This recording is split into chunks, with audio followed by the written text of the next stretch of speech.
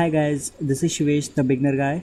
In this video I'm going to show you how to make bootable Windows 10 pen drive. Insert an USB drive of more than 4 GB. Open command prompt.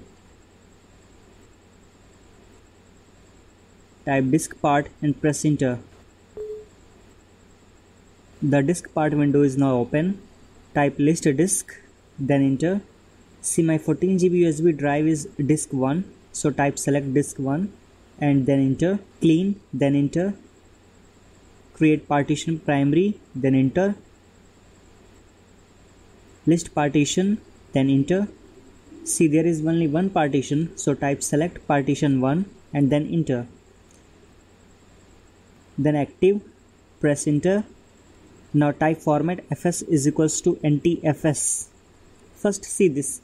If you format from here, you have two options, with or without quick format. Quick format is fast. So type quick and press enter.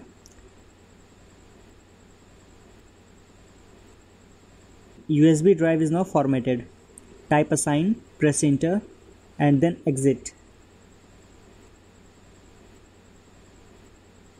Now see, I have a Windows 10 ISO file, but you cannot directly send it to USB drive to make it bootable.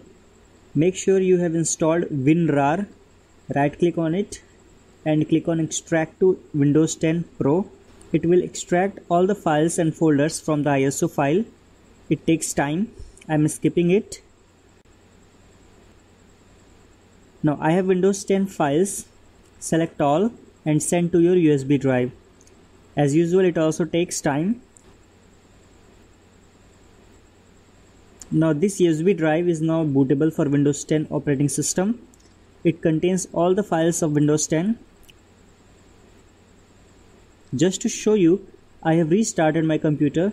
Now see, it is showing like a bootable USB drive. So that's all in this video. Thanks for watching. Please subscribe. Goodbye YouTube.